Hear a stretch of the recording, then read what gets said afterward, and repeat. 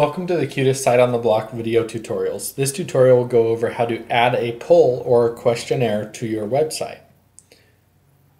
Go ahead and log into your administrative panel. Go to Components and Polls. Here is where you'll create your new poll. Just go and click the New button. On the left, you'll be able to add a title or question to your poll. And you'll also be able to add the different options that people are going to be able to select in that question.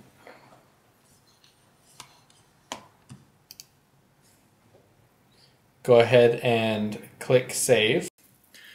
Once you have it saved, it'll take you to the Poll Manager screen again, and you'll just need to make sure that it is published by clicking the red X, turning it into a green check mark. You'll be able to see that now we need to tell it where we want it to show the poll. So we're going to go to our Module Manager in Extensions, Module Manager, click New, and then we're going to go down to Poll, because that's what we want the new module to be, is the poll we just set up. We're going to put the title of the location we're putting here, and then we don't want to show the title because we'd rather it just show the question like it normally does. We're going to choose Advertisement 2 for the location. That's going to put it underneath the left menu. And then you can select if you just want it on specific pages or if you want it on all the pages. For this purpose, we're just going to have it on the one specific About Us page.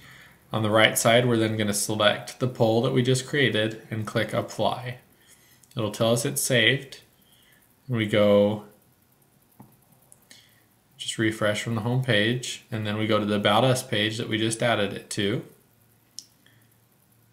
And you'll notice that on the left side is the poll that we just created. Those are the different fields that we set up with the question that we set up the poll for. The customer can then select their answer and click Vote, and they'll be able to see the results of the poll. If you have more than one poll published, it'll show it in that drop-down menu there. If you notice, it's only on the About Us page because that's where we told it to be. Then we can enable it. If you want to turn it off, you just go and check. And again, this is in Extensions and Module Manager up from the top menu, and this is where you'll be. Now we're going to put it in the left position, which is going to add the same formatting of what the main menu is. So here you see that it's got the background formatting for what the menu is. In our Module Manager, you'll be able to also change the order.